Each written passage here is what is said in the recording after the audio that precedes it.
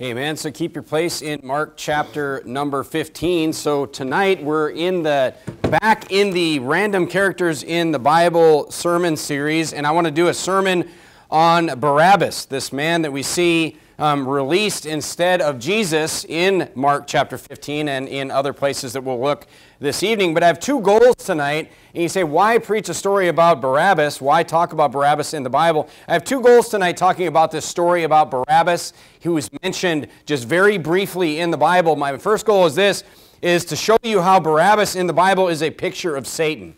And that's the first goal. And I want to show you the comparisons and the similarities between Barabbas and Satan himself in the Bible. And then I want to show you how this story of Barabbas is used and can be applied as pictures of our lives. And that's what I want to show you this evening. So number one, show you how Barabbas pictures Satan in the Bible. And number two, show you how that can be overlaid upon our lives, even our lives as Christians today. So look down there at Mark chapter 15 and verse number 6. Hopefully I can prove to you this evening and show you this evening how nothing is in the Bible by accident. Nothing that happened in the life of Jesus especially was in the Bible by accident. Everything has meaning, and the more you look into those things, the more you will find these meanings in the Bible. The more you read it, the more you study it, and the more you understand about, the more experience you get in the world, the older you get, and the more you know the Bible, you'll just start to see these pictures pop out at you. Look at Mark chapter 15 and look at verse number 6. So this is Barabbas, not to be confused with Barnabas, okay? So it kind of sounds the same. Barnabas, good guy. Barabbas, not a good guy, okay? So we're talking about Barabbas, this man that was released on the Passover by the Roman governor here, Pontius Pilate. Verse number 6, it says, "Now at the feast he released unto them one prisoner." So this is kind of a tradition that the Romans did for the Jews, just to help, show their, what do you want to call it, just to kind of be nice to the people that they're ruling. They would release a prisoner every year on the Passover, whomsoever they desired. And there was one named Barabbas, which lay bound with them, that had made insurrection with him, who had committed murder in the insurrection. And the multitude, crying aloud, began to desire him to do as he had ever done unto them. But Pilate answered them, saying, "Will ye that I release unto you the King of the Jews?" So of course, they had brought Jesus to be executed by the Romans because the Jews can't execute anybody. And they're trying to falsely accuse Jesus and get him to be killed by the Romans, which they succeed. And then verse number 10, "For he knew that the chief priests," so Pilate has no respect for the Jews. I mean, you can just see that in almost everything that he says. But he says, "Will that I release unto you the King of the Jews?" He's like, "Do you want me to give you your king back?" And he's kind of making fun of them. "For he knew that the chief priests had delivered him for envy." So he said that sarcastically because he knew that they hated him, that they didn't want him to, they didn't believe he was their king. But the chief priests moved the people that he should rather release Barabbas unto them. And look at go to Revelation chapter 12. So that's the story in Mark chapter 15 about Barabbas. They instead want this guy released that led this insurrection to be released. So that's the first parallel with Satan about Barabbas right there, is Barabbas led an insurrection. Barabbas led a rebellion against the Roman government, and Satan also led an insurrection. Look at Revelation chapter number 12. Look at Revelation chapter number 12 and look down at verse number 3. So Revelation chapter 12, just let me, I'm not going to preach a sermon on Revelation chapter 12, but Revelation chapter 12 is basically explaining a timeline, this great timeline from the fall of Satan, which happened. When did Satan rebel? When did the fall of Satan happen? Sometime before man was on the earth, sometime before that time, all right? We don't know exactly when, but Satan led a rebellion. Revelation chapter 12, that whole chapter is all the way from the fall of Satan, his rebellion, all the way to, the arrival on the scene of the Antichrist, and that 3.5-year period where the Antichrist makes a covenant with many that we see in the book of Daniel, and then leads that 3.5 years of tribulation into the Great Tribulation before the abomination of desolation and then our eventual rapture. Okay, so that's what Revelation chapter 12 is about. It's this symbolic picture of this. All right, look at verse number 3. So the first characteristic about Barabbas that parallels him with Satan is that he led an insurrection. Look at verse number 3. We're talking about Satan here. It said, there appeared another wonder in heaven, and behold, a great red dragon, having 7 heads and 10 horns, and 7 crowns upon his head. So the dragon is Satan here, and his tail drew a third part of the stars of heaven, and did cast them to the earth. And the dragon stood before the woman which was ready to be delivered, for to devour her child as soon as it was born. And she brought forth a man-child who was to rule all nations with a rod of iron. So right there we know that this man-child is Jesus Christ. Okay, now who is the woman? The woman is not Mary. Okay, this is just a very symbolic way of saying, because the woman is described in verse number 1 as already being, it's not any one person, okay? What you're going to see is the woman really is representing, the Christians. And I guess you could say, I guess I've thought about this. Why call it a woman? Why say it a woman? Why use that symbolic? Because the Christians came out of mankind as the woman came out of man, I guess. That's kind of the way I've thought about it. But this is not some particular woman. This is a very symbolic chapter here. No one was clothed with the sun, okay? I mean, literally, this is a very symbolic chapter. But she brought forth a man-child and was to rule the nations with a rod of iron. That is clearly Jesus, this man-child, okay? And the woman fled into the wilderness, where she had placed a place prepared of God, that they should feed her there 1,260 days. That could be a parallel of Mary and Joseph fleeing to Egypt, but it's also a parallel of just the Christians being persecuted, okay? Especially in that time, that 3.5-year period of that tribulation, all right? So you kind of got to not put a name to the woman here. You see what I'm saying? And there was a great war. Look at verse number 7. And there was a great war in heaven. Michael and his angels fought against the dragon, and the dragon fought and his angels, and prevailed not. So the dragon lost this war in heaven, okay? Neither was their place found anymore in heaven. Verse number 9. And the great dragon was cast out, that old serpent called the devil and Satan. So now we understand who the dragon is. I'm not just making that up. Which deceiveth the whole world. That's important. And he was cast out into the earth, and his angels were cast out with him. Now, I'm going to give you a little difference that I have even with some friends of mine. And if you have a different opinion about this, it's not a big deal. Okay? But I believe that Satan is cast out of heaven. I do not believe that Satan goes back and forth to heaven and to earth. I believe that we're talking about one war here. There was one war, and that comes from things that I see in the Bible, my study of the Bible. That also comes from just this idea of what I believe about angels. And I kind of debated whether or not I should give a detailed angel sermon before this sermon, but I'll give you a couple things about, turn to Luke chapter 10 and verse number 18. So, all that to say this, there was this great rebellion, and a third of the angels went with Satan. Okay, there was this great rebellion. Clearly Satan rebelled. Whether you believe Satan goes to heaven and earth and back and forth right now or not, Satan rebelled against God. There's no doubt about that. But look at Luke chapter 10. Let me turn there myself and look at verse number 18. The Bible says, just my thought on, I think Satan's not in heaven. He's done. He's on the earth. He's the prince of this world, the Bible says. Look at verse 18 of Luke chapter 10. Jesus himself says, I beheld Satan as lightning fall from heaven. So Jesus himself said, I've already seen Satan fall. Jesus was there when Satan rebelled and led the war against, the war in heaven against God. And a third of the angels went with Satan. Telling you that angels are not, these angels have free will as well.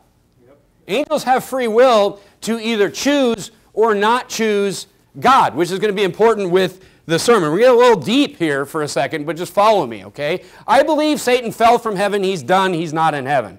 All right? Now, go to 1 Timothy chapter 5 and go to verse number 21. 1 Timothy chapter 5. 1 Corinthians 15, here's another reason. The Bible says corruption cannot inherit incorruption, meaning it's kind of using incorruption to describe heaven. Saying our flesh and blood can't go to heaven. We have to be in a glorified state to even go to heaven. Our flesh, you can't go to heaven with this body that you have. Because corruption, which is this body, this flesh, this sinful, vessel that I'm in right now, that you're in right now, it can't be in heaven. So heaven is literally called incorruption in 1 Corinthians 15, verse number 50, I believe it is. But I don't believe corruption can be there. It doesn't make much sense to me. Turn to 1 Timothy chapter number 5 and look at verse number 21. Here's another reason that I don't think Satan goes to heaven anymore. All right? Because, look, you have to think about this. We don't know when the angels were created. Okay? Some things the Bible just doesn't tell us. You know, when the angels were created. But we know that they were created. Hebrews chapter 1 talks about how they were created to help with us, you know, to help manage this mess. And then, we know that they were created sometime before, mankind was created. They were already there when we were there. I think it's Psalm 48, I believe, talks about just the creation itself, and angels are listed there. So they are created beings. They're created beings. They clearly have free will if they can decide to follow Satan or follow God. But look at 1 Timothy chapter 5 and verse number 21. The question is, why then, if Satan can rebel and take a bunch of angels with him, why aren't there more angels is that just a one-time thing? That just happened one time? Couldn't angels, rebel again? Couldn't that happen? Look at verse number 21 of 1 Timothy chapter 5. It says, I charge thee before God and the Lord Jesus Christ, and look at this though, and the elect angels, and thou therefore observe these things without preferring one before another,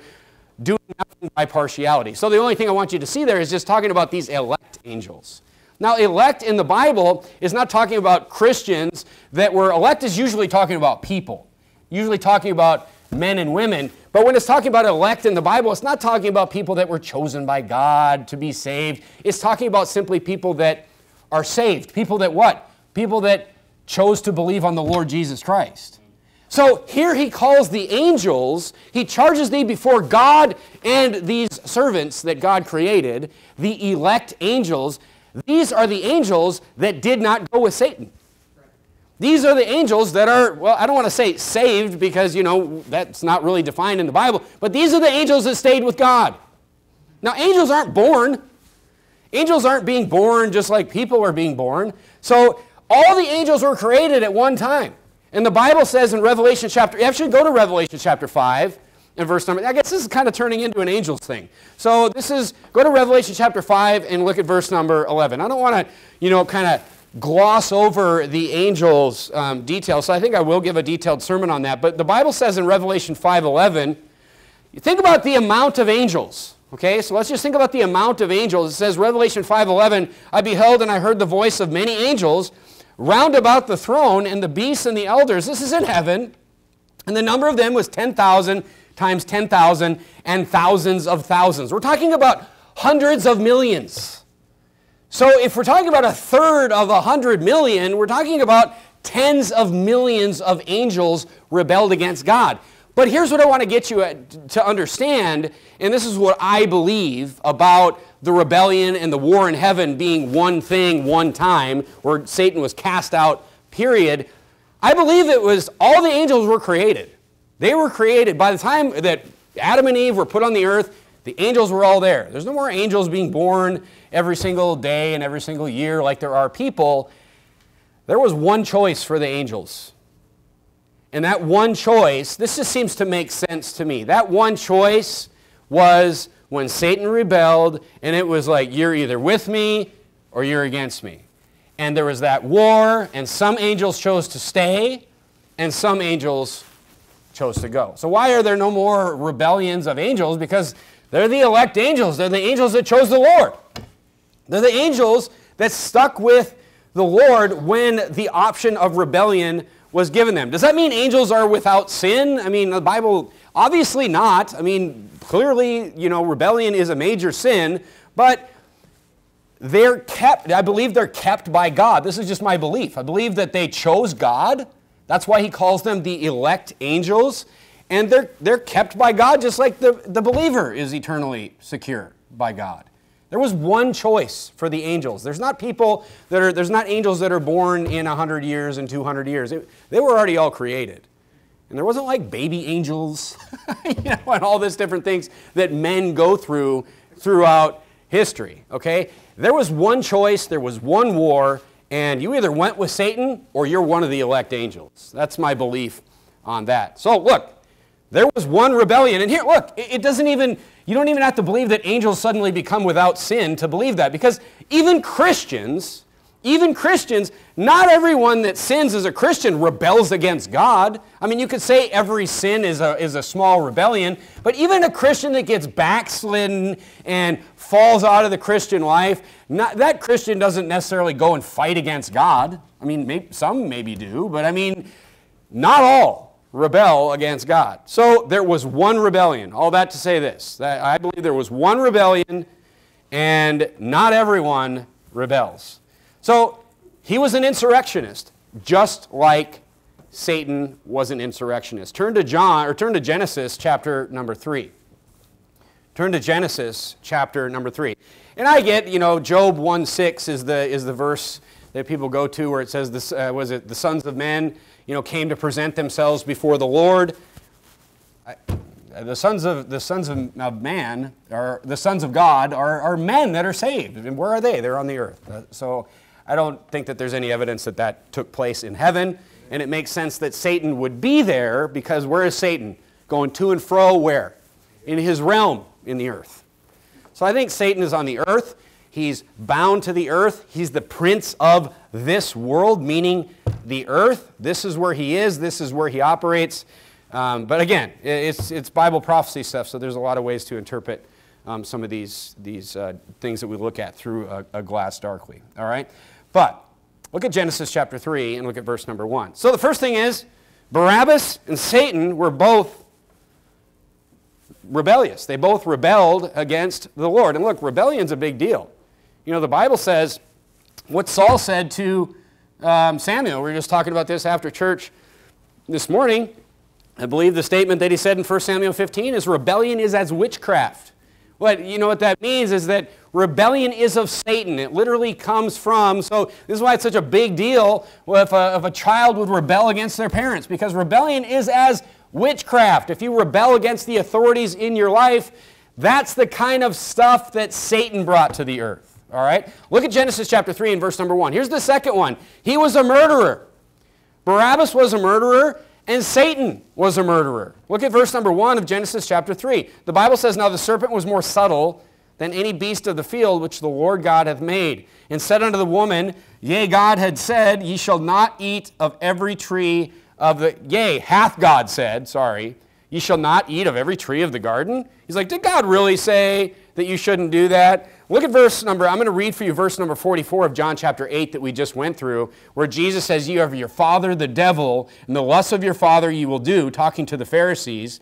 "He was a murderer from the beginning, and abode not in the truth, because there's no truth in him.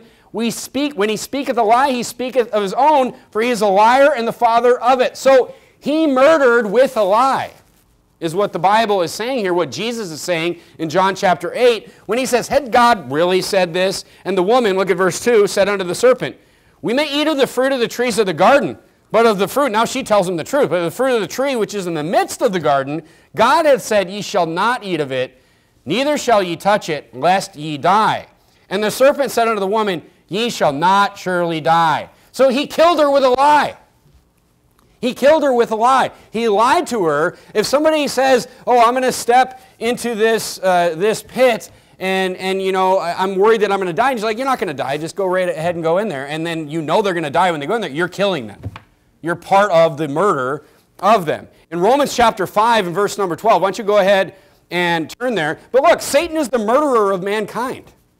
Satan murdered mankind through a lie. She died the minute she disobeyed the word of the Lord. Look at verse number 12 of Romans chapter 5. Paul explains this to us in Romans 5. He says, "Wherefore, as by one man's sin entered into the world, and death by sin," there's the truth of what Satan lied about, "and so death passed upon all men, for that all have sinned. For until the law, sin was in the world, but sin was not imputed when there is no law.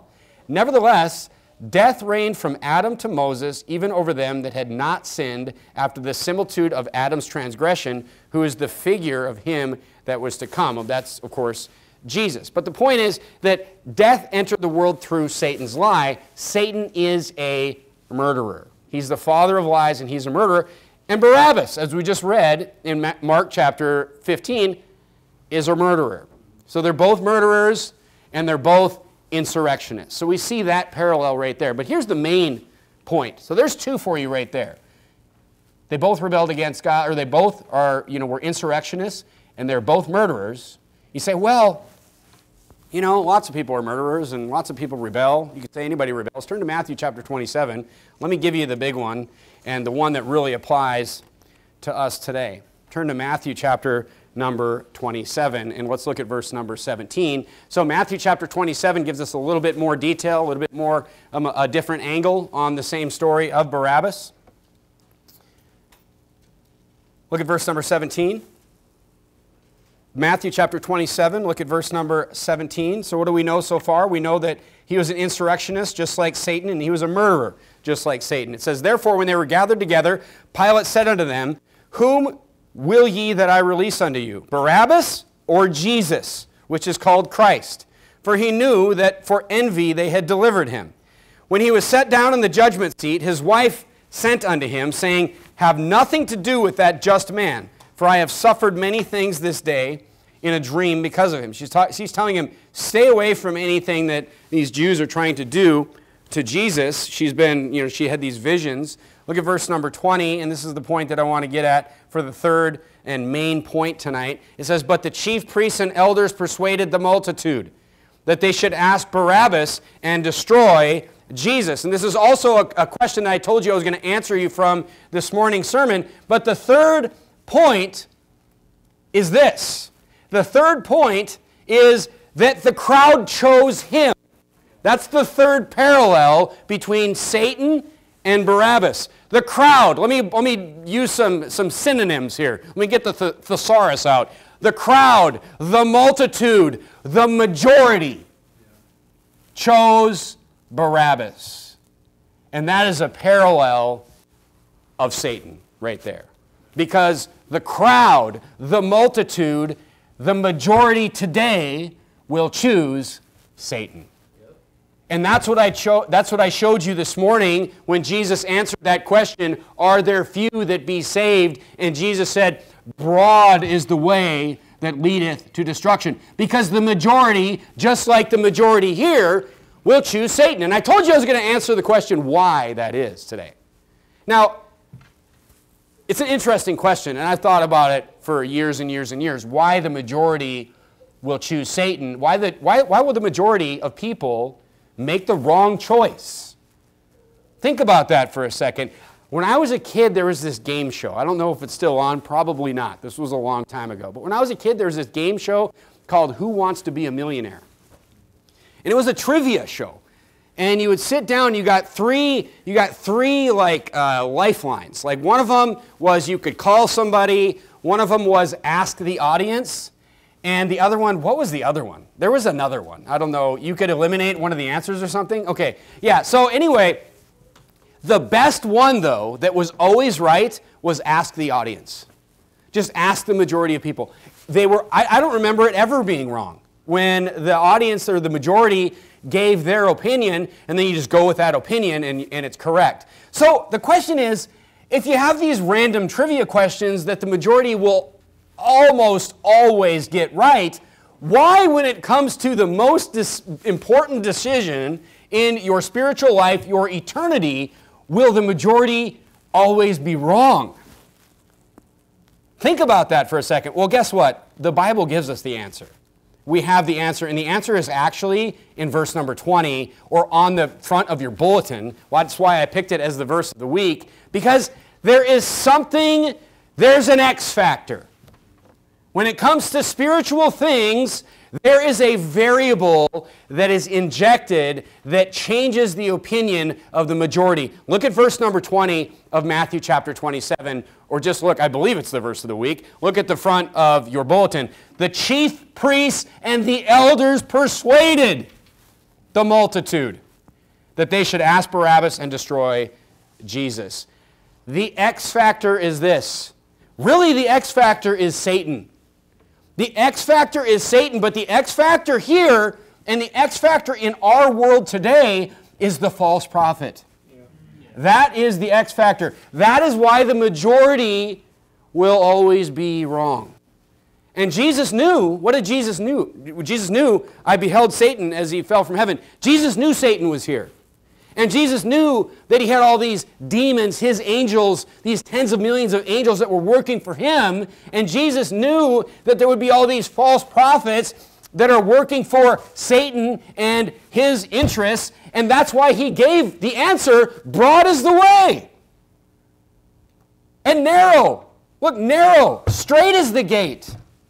Straight is the gate that leads to life. Jesus knew the influence of the false prophet. That's why, let's go to some verses. We could go to literally dozens and dozens and dozens of verses on warnings against false prophet. You turn to 1 John 4. Turn to 1 John chapter 4. I'll read for you Matthew chapter 7, verse 15. Beware of false prophets. Warning. Which come to you in sheep's clothing, but inwardly they are ravening wolves. Saying these false prophets, they're going to be sneaky. They're what? What is Satan? He's subtle. He's subtle. He doesn't come to you and say, I'm Satan, I'm here to kill you. I'm Satan, I'm here to make sure you never go to heaven. I'm here to make sure that as a Christian you destroy your life and destroy the life of your family, and I don't want you, you're saved, but I don't want your kids going to heaven. Satan never approaches you that way. He's subtle. So are the false prophets. They come to you in sheep's clothing. We're harmless. We're just here to help. Hi, I'm Satan. I'm here to help. That's the false prophet today. Look at 1 John chapter 4, verse number 1. Beloved, believe not every spirit, but try the spirits whether they are of God. Talking about just people, prophets that would come to you. Because many what? False prophets are gone out into the world. So that's why you need to know the Bible. That's why you need to know the Bible right there, because there's all kinds of people that are going to tell you all kinds of things. You're just talking about the truth test, the universal truth test from Wednesday night. Yeah, it's better if you know the Bible. It's better if you can just try the spirits. What's it saying? Somebody's telling me that comes into the church and starts preaching. Yeah, I believe you need to trust in Jesus and all this, but you also need to do this. I'm like, whoa. That would obviously never fly here, but the point is that you need to try the spirits against the Word of God. Everything needs to be filtered through the Word of God. And if you don't know the Word of God, you're not going to catch all these subtleties. That's what the Bible is warning us against. 2 Peter chapter 2, verse number 1. You turn to Matthew 24. It says, but there were false prophets among them, also among the people, even as there shall be false teachers among you, even in the church, who privily shall bring in damnable heresies, even denying the Lord that bought them, and bring upon themselves swift destruction. There could be false prophets and false teachers that bring in damnable heresies here. You know that? You say, but Pastor, you're crazy, because if somebody came in here, a damnable heresy is a heresy. I have a difference on what I think about, the war in heaven and Revelation 12. It's not a damnable heresy, even if I'm wrong. I don't think I am, but even if I am, it's not damnable. A damnable heresy is, I think that we need to have, trust in Jesus, faith in Jesus, plus something. That's a damnable heresy. It's not going to damage anybody here. But guess what will happen? Let me give you an example. Repent of your sins doctrine. Repent of your sins doctrine. You have a Baptist church that had the right gospel for 50 years. And all of a sudden you have some new pastor or even an old pastor, which is crazy that this would happen. But it does. Come in and start just either appeasing the repent of their sins people that come into the church. I think maybe that's where it starts. Or maybe the pastor feels that there's some power in telling people that they need to listen to him to a certain degree. And if they don't do this, that, are you really saved kind of thing? It creeps in like this. The people that are already saved, there is no danger for them. But guess what? The people that come into the church new, and this is the gospel that they hear, they're not saved. This is how you end up getting a church that is just this mixture of saved and unsaved people, because this damnable heresy comes in, the gospel changes.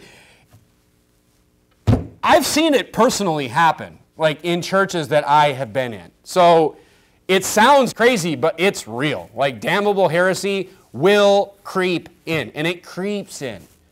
So anybody starts teaching another gospel around here, please let the pastor know.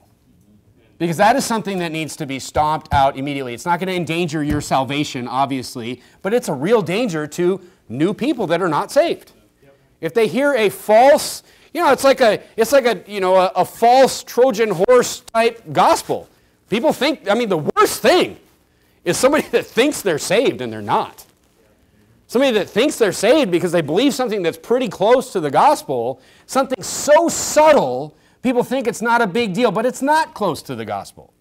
And when you think about it, it's just another version of works-based salvation. It really, all the works-based salvation, all the heresies out there, it's actually why I kind of got out of the American Heresy series after a while, because you started to notice a pattern that it's all the same thing.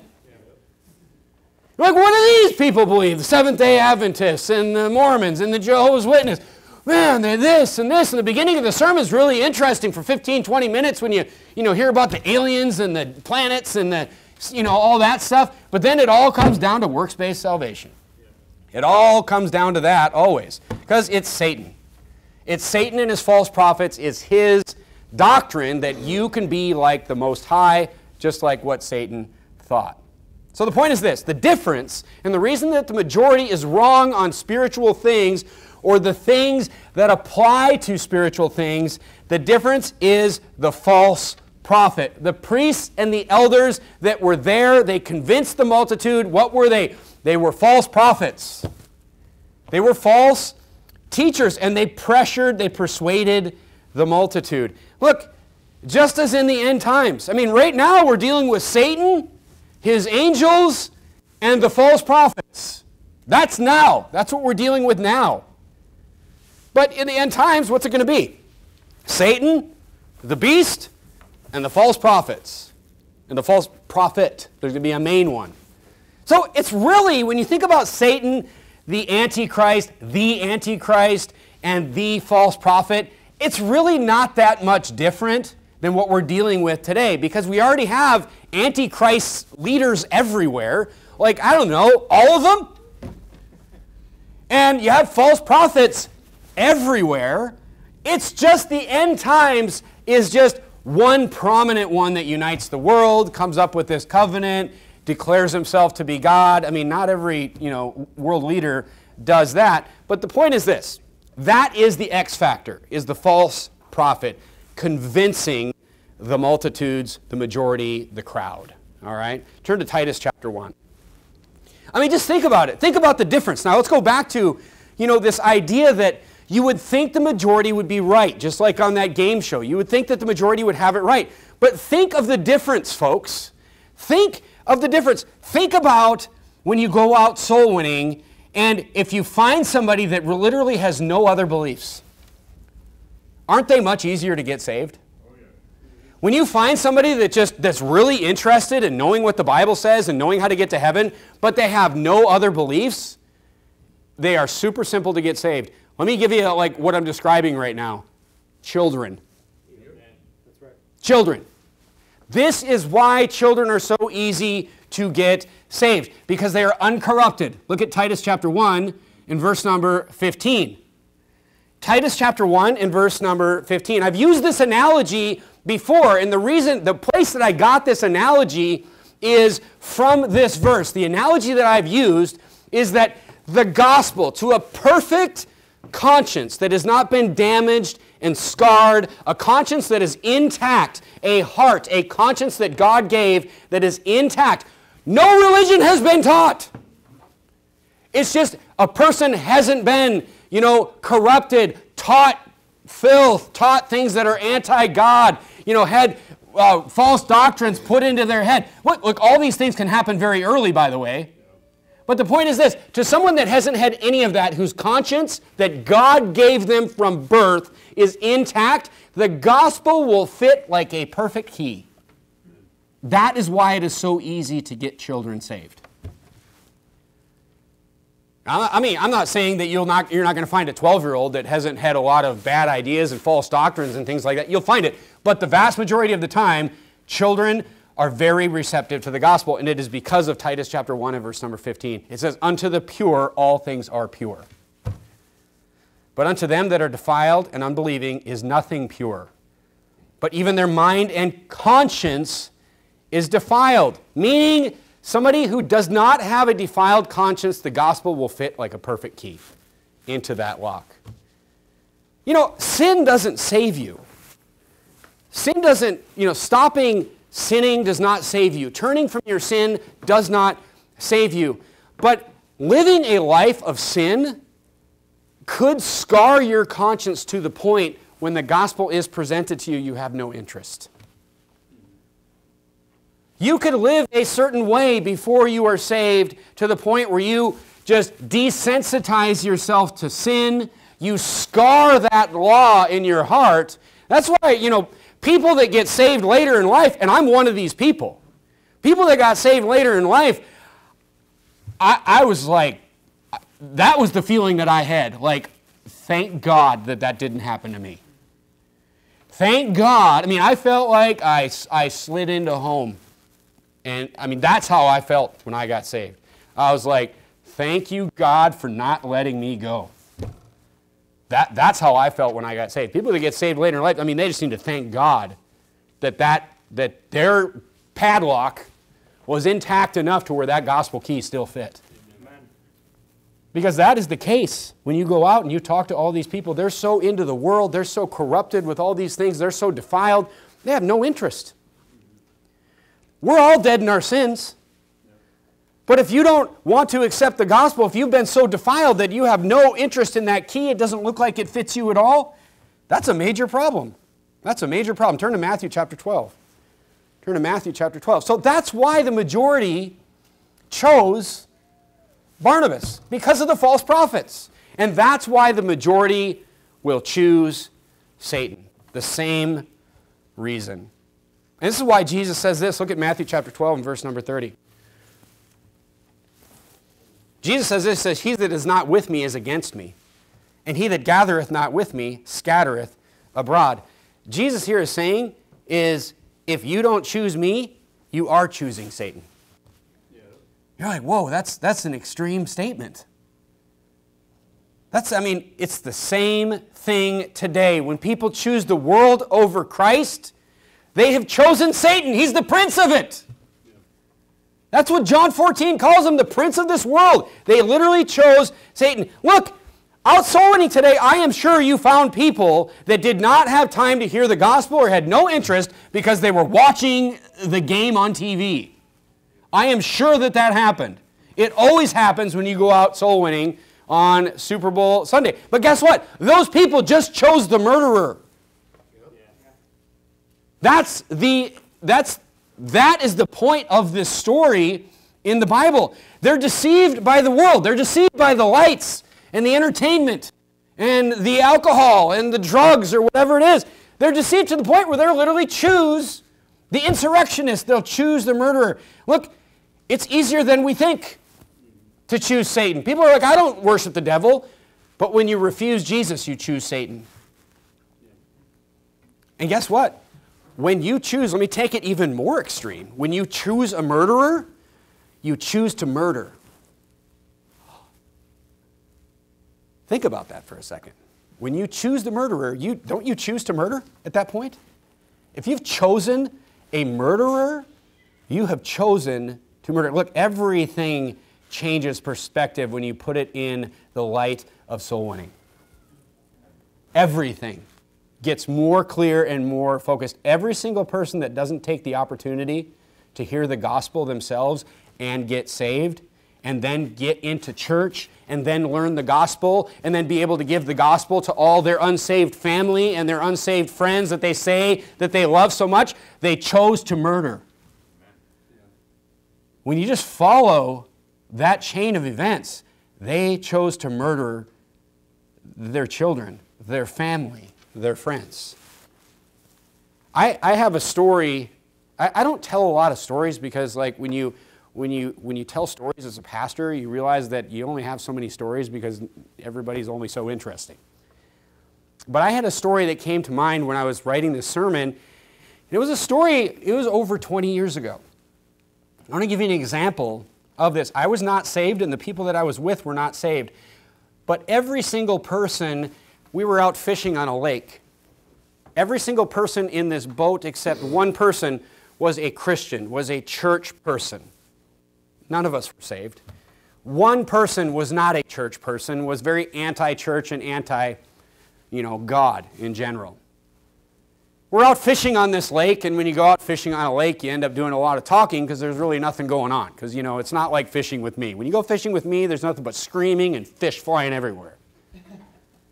But fishing on a lake is kind of boring, and we got to talking. There was this group of guys that I was with, and we were all church guys except this one guy. And this one guy, we ended up starting to talk about life and death. This guy also happened to be older than the rest of us. We got to talking about life and death, and this story is just tattooed in my memory. I will never forget it.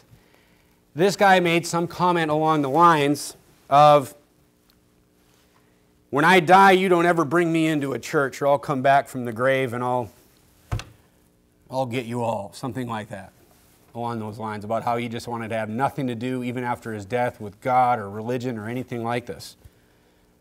And you know what we all of us Christians in that boat said? Nothing. We said nothing. Look, we're not saved. I now know that I wasn't saved at that time. I was years from being saved at that point in my life. But you know what? That bothered me so much that I said to the guy that I knew the closest later on that day, when we were back on shore, I said, you know what? I said, you know what, man? That's messed up that when that guy said something, we didn't say anything. Because every single one of us Christians in that boat, even though we weren't saved and didn't even know ourselves how to get to heaven, what it took to get to heaven, every single one of us knew that he was going to hell. And we said nothing. You know what I said to this guy? I said, this guy is like some friends we are. Some friends we are. We're going to sit around and we're all going to have fun together. And somebody's going to make a comment like this, and every single person in the boat knows that he's going to hell. And by the way, he's dead now. Every single person in the boat knows, at least in their mind at that time, that this guy's going to go to hell if he continues that way. And we said nothing. This is the importance of your Christian life right here. Everything gets more serious when you think about soul winning. Everything. Choosing to be, I felt the same way. I felt the same way before I was saved. And look, you know what this was that was bothering me? It was my conscience that God gave me.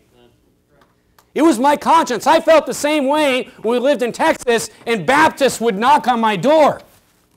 And I saw all these Baptists walking around, knocking on people's door. I actually went and asked my Lutheran pastor at some point, seems like we should be doing this. Because it's your conscience. It gets you. It gets you. But everything becomes more focused when you look at it from the perspective of soul winning. You literally endanger dead souls. You literally endanger people that are walking around with the wrath of God upon them. That's how important your Christian life is. You say, I'm saved and all this, and even maybe your kids are saved. But here's the thing. This is why profit works exponentially, but so does backsliding as a Christian. Because think of all the people, I think of all the people that fall out of church. And I think of all the people that won't get saved because they fell out of church. That's what I think about. When I look at our soul-winning numbers every single year, it's clearly a function of man-hours. It's a function of how many hours, how many people spend doing it every single day and every single week. Right. If we go soul-winning more, we will get more people saved. It's not like we're going to, like I said, I've said this before, we're going to leave grain on the ground. Yep. So when you think about your Christian life from that perspective, even when you choose to get backslidden, you're choosing Satan. Because you're endangering people's souls. Those are people that you will never reach. The Christian that is a Christian for 2 years and then stops will never reach hundreds, yea, thousands of people with that life. And then guess what? It's exponential, just like profit is exponential. The Christian who is profitable, it's exponential. You get somebody saved, you get that person into church, They get saved. They become a soul winner. Now you have 2 people going out soul winning. And then it becomes 4, and then 8. And pretty soon, I mean, what in the world? Why isn't the whole world saved? Because of what we just talked about. But the point is this. It's exponential on the prophet side, but it is also exponential on the backsliding side. Because even when you backslide, you could cause others to stumble. You could backslide and get into sin and cause others to fall out as well. That's why the Christian life is either all in or falling apart. That's why it seems like that's why it works that way, because it's either Jesus or Satan. That's why. You're constantly choosing Jesus or Satan. Turn to Matthew chapter 7. Did I have you turn there? Oh, I think I read that for you this morning. You don't have to turn there. Turn to Jude chapter 1. Let me just give you one last thought. One last thought on this idea that the majority will always choose the murderer. The majority will always choose the murderer because of Satan and his influences. Just like the story that we see with Barabbas, picturing Satan, and the people chose him. So what can I do with that? What should you do with that? I just want to give you 2 quick points on that. The first thing is this, and I said this morning, but just know this. Just know that. Have that head knowledge. The majority are going to choose Satan. Just know that Jesus said, wide is the gate, broad is the way that leadeth to destruction. Because, again, if you think that your goal is to turn it all around and for us to become the majority, you are in for a miserable life of stress and disappointment. So just know that. Know that the false prophets and the minions of Satan and his demons are out there working overtime, and the majority is never going to be us. But the second thing is this. This is the second way to take that. The second way to take that is we just need to save who we can. We need to go out and we need to save as many as we can. Look down at Jude 1 and verse number 22. Jude 22. The Bible says, and of some have compassion, making a difference. Talking about how there's just different ways to get to people. There's different ways to get people. You know, there's some people that maybe you just need to show that, you know, those people that you're not knocking on their door and just confronting them with the gospel. Maybe some people, they need to see your Christian life. And others save with fear. That's kind of, you know, soul winning right there. Pulling them out of the fire. Hating even the garment spotted by the flesh. Some people would just need to go out and tell them, like, you're in danger. And that's what we do when we're out confrontationally soul winning. We're out showing people that they are in danger. We're out trying to convince people and plead with people, and as Paul says, persuade people to choose Jesus and not choose Satan, because there is no neutral ground. You are choosing one of the two, and we're trying to convince people to choose Jesus. So if you've ever wondered why this story of Barabbas is in the Bible, this is why. This is why it's in the Bible, and it plops right upon the lives of people today, of every single person that's alive today or ever who has been alive. This story applies to them, and it especially applies to us as the Christian, as the soul winner, showing you how important it is to have you in this Christian fight, in this Christian life, doing what you're supposed to be doing, protecting your Christian life, protecting your household, because literally the murderer is out there, and if we allow them to be murdered, they will be. So that's why this story is in the Bible. Let's bow our heads and have a word of prayer.